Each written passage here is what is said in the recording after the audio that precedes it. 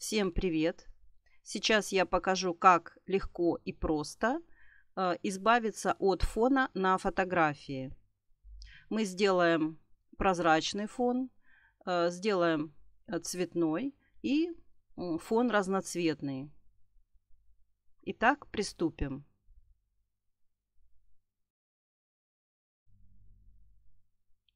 Итак, в фотошопе открываем нашу фотографию, которую мы будем изменять. Вот наш объект, который мы хотим вырезать из фона. Так, немного увеличим изображение. И теперь берем инструмент перо.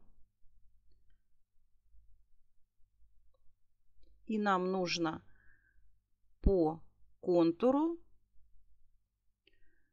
вот такими движениями левой кнопкой мыши ставим точки полностью по всему объекту, который мы хотим вырезать.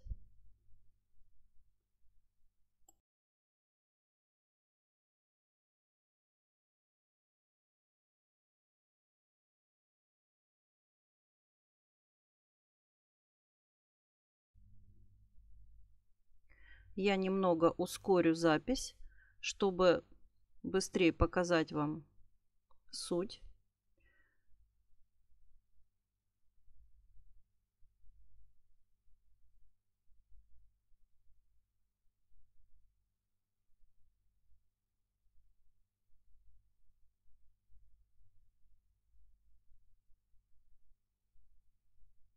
Можно немножко подправлять. Если вы неправильно поставили точку, ее можно исправить в этом инструменте. Инструмент перо. И наша задача сейчас замкнуть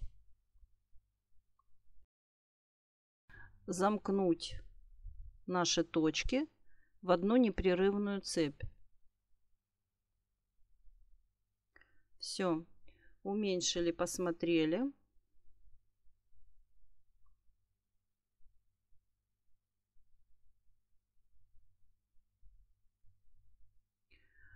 Вот так выглядит наш объект. Теперь берем опять инструмент перо.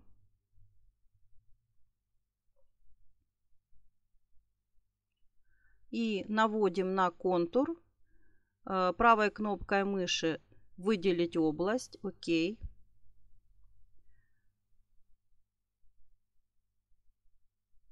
Теперь создаем новый файл.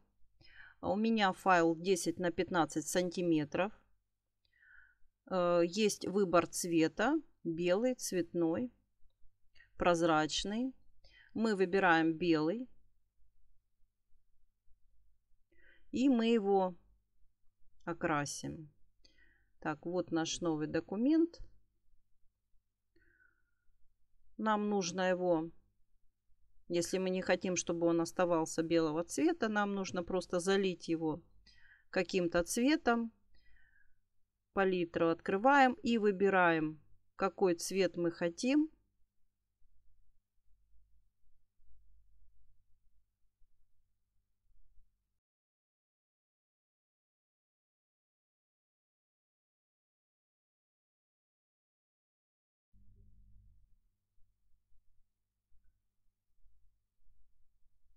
Выбрали цвет. Окей. Теперь наш верхний квадратик здесь окрасился в нужный цвет. Берем инструмент заливка и окрашиваем 2 раза левой кнопкой мыши наш документ. Переходим к первому. Берем инструмент перемещения. Хватаем документ левой кнопкой мыши, тянем. Все. Наш объект перенесен. Теперь свободное трансформирование. Зажимаем Shift и тянем за уголок. Изменяем таким образом размер. Все, нас все устраивает. Еще подправили.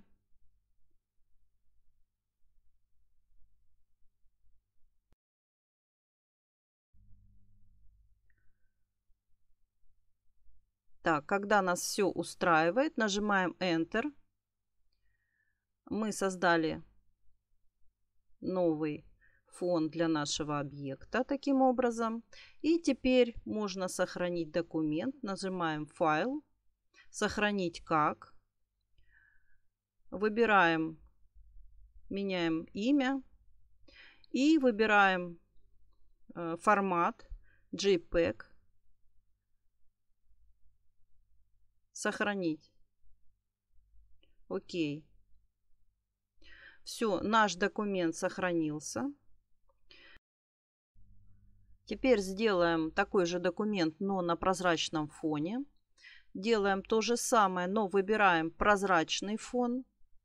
Окей. Вот получился у нас новый документ. Опять нажимаем инструмент перемещения. Тянем левой кнопкой мыши на новый документ. Далее нажимаем свободное трансформирование. И зажав Shift, тянем за уголок.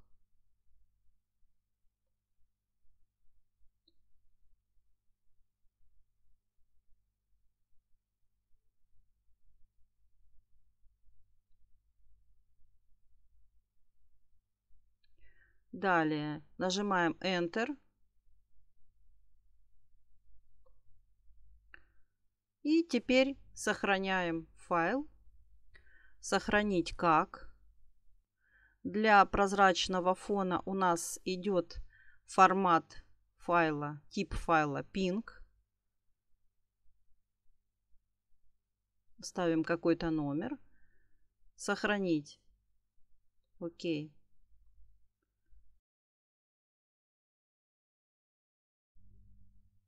И теперь третий вариант. Открыть. Берем какую-то фотографию или картинку, на какую мы хотим переместить наш объект. Вот, например, такой фон у нас будет.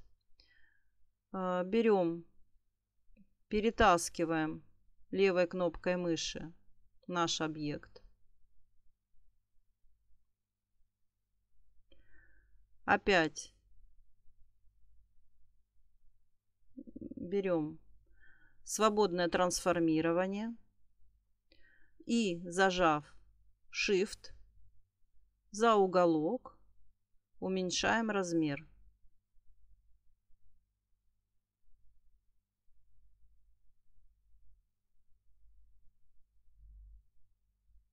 Перетягиваем,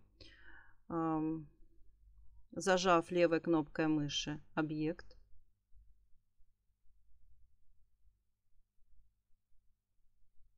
Все, Enter. Файл сохранить как. И сохраняем его в формате JPEG.